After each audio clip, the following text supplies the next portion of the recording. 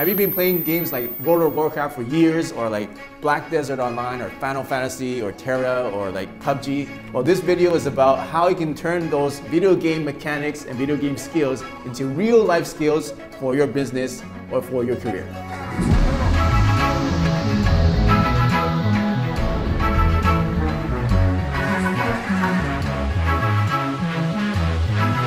If you want to get more success tips and learning from me, David Wong, make sure you subscribe to the David Wong Entrepreneur Show. Like, comment, and tell your friends about this video. With that said, let's get on with the show.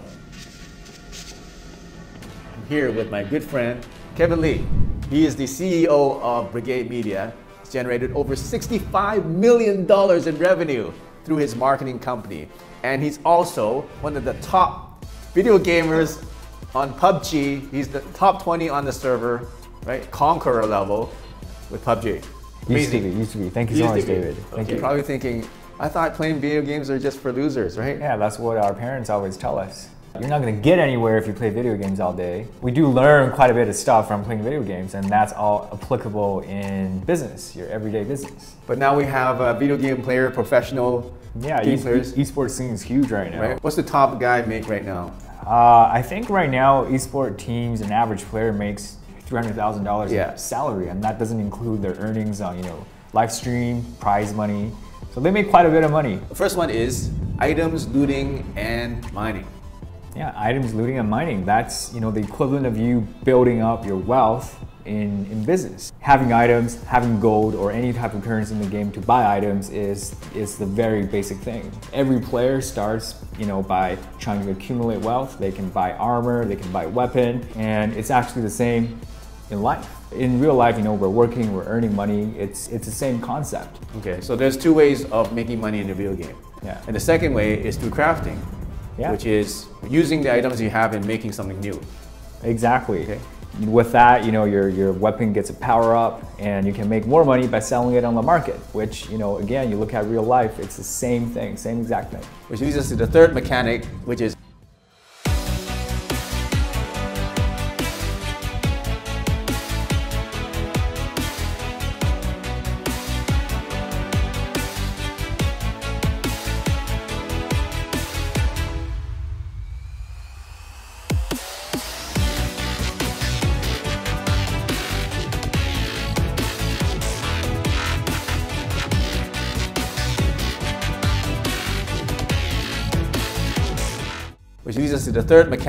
which is market and economy. In video games, how does it work? I'm sure a lot of viewers right now, we've played MMO, where you go to this merchant place or an auction house, and you're always looking for the next item or the next weapon that you want, the upgrade that you want, and then you see how much it costs. When I was playing a game, I keep going to the marketplace every hour or every day just to scout out how the market is.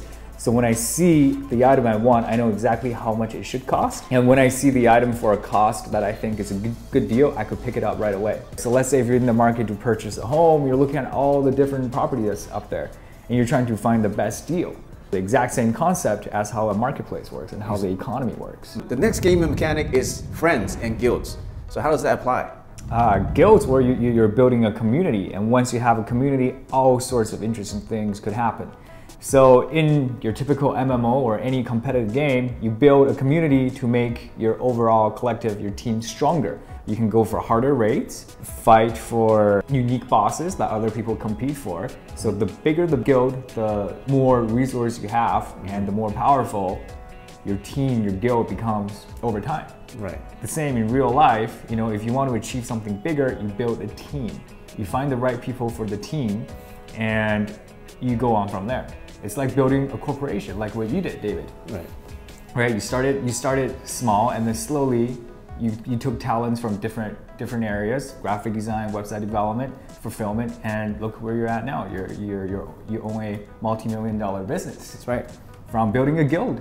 Yes, I built a guild in real life. Yeah. And then I made friends with the right people. Yeah, and I recall you calling me, telling me you built a guild in Final Fantasy. I did. You were a guild leader there too. I was guild leader in Final Fantasy. I played Final Fantasy for 6 months, and then I built a guild for about 200 people. and I had the biggest house on the server. Yeah, I'm sure all that applied, right? To own a big house in Final Fantasy, there's a lot of money involved, right? Yeah, it was pretty expensive. Everybody had to contribute. The next game mechanic is skills. Just like skills in the game. How does that apply to real life? Skills is really the same thing in life and in game. You know, certain people are good at certain things. And I think it's good that we're talking about this right after we talked about guilds. Because obviously you need people with different skill trees in the game. And it's the same thing in building an organization, right? You need people who are good at their jobs to do something that you're not so good at. Right. So the overall quality of either the service or the product that you're manufacturing is way up there. Which leads us to the next one, which is party composition. Right, party, well, it's like a micro level of how the guild works. In guild, we're talking about having enough tanks, having enough damage dealers, having enough healers. Party is just a smaller size of that, more about micro-managing. So instead of thinking about, for example, your corporation where you have departments, now you think projects. Let's say for myself, let's say a new website project comes in, I gotta find the right coder. Is it the front end or back end coder? I have to find the right graphic designer, UI UX designer, and I have to find the right marketer to design, you know, for conversions and whatnot. And that's what party composition is. So the next game mechanic is choosing the weapons. This is actually, I think, very similar to the point above. Whenever you're presented with a problem, let's say in the game when you're fighting an enemy or a boss, they have like elemental weaknesses or debuff weaknesses, and you're always trying to do the right things. So in real life, it's really the same thing. When you're given a project or a task, you have to find the most optimal way to do it, right? So let's go back to that website example, right? Let's say if the requirement for the website is for it to sell dog food, you have to build an e-commerce website, right? And you have to build it with the proper payment solutions, payment gateways, and whatnot. So that's about choosing the weapon. Okay, now the next three is very important. It's all about strategy. So there's three kinds of strategies that are important in a video game. And the first one is positioning. Right, positioning, it's very, very crucial in every game you play. I play a lot of PUBG. It's all about catching your enemy by surprise and knowing where the enemy is. In real life, you have to know about market on a micro level, where your opportunities are for your firm, where your threats are for your products, and position yourself in the marketplace properly so that you will always have an advantage or an edge. How about awareness?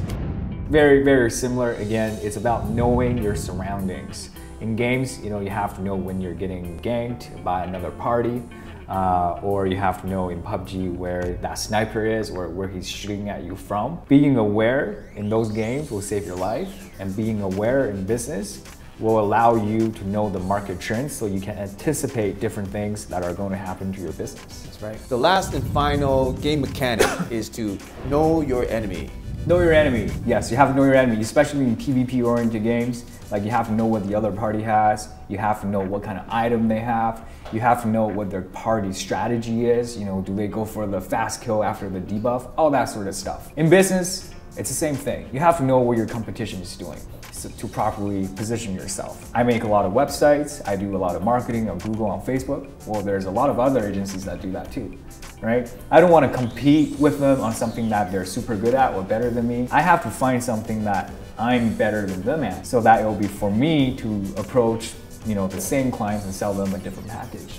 And that's service. And for products, I'm sure you did a lot of product research, competitor research about how your product fares against other people's product. Right. To find that right fit and the best positioning for you to do your market to achieve, you know, maximum optimal results. So those are the 10 game mechanics that we use in video games that applies to real business. So if somebody wants to play with you on PUBG Mobile, what's your handle? Yeah, well, find me on PUBG Mobile, H2O Tonkatsu. This is how you spell it. Find me on PUBG Mobile. All right, thanks, Kevin, for your video game wisdom. Anytime, David. Video anytime. game. Anytime. You're the video game master. Thank you so much.